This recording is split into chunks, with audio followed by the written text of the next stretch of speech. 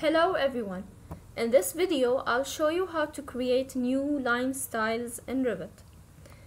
Of course, there are a lot of people who prefer to work on AutoCAD for 2D, and it's easier for them.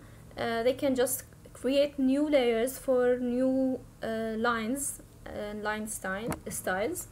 But I honestly also work sometimes on AutoCAD, but in some cases you find you will see that you need to create new line styles in Revit. You'll need it. So I'll show you how to do it. You can just from up, you can go to the Manage tab, select Additional Settings, and go to Line Styles. Now you see I have these line styles. Of course, I created some of them. If you want to create new one, just click on New, give a name to your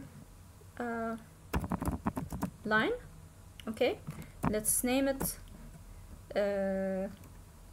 pink. Okay, and you can select the color. Okay, and also the line weight if you want to make it thick or thin, and just click OK.